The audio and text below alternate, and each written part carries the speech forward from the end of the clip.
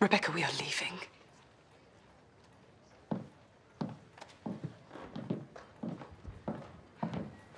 Will you stay a moment and speak to me, Amelia, please? Upon my honor, it is not about you. This is your authority, William? I have no claim to authority, but I do have a claim to be heard. That woman betrayed you on the night before the battle. You insult my friend.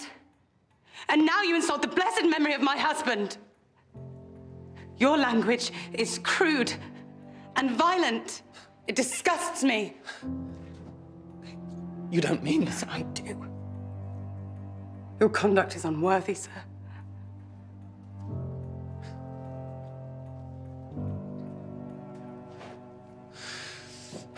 All these years, I have loved and watched you. I wonder, did I always know that the prize I'd set my life on was not worth winning? Your heart clings so faithfully to a memory because that is all you were capable of. Your soul is shallow. You cannot feel a love as deep as mine.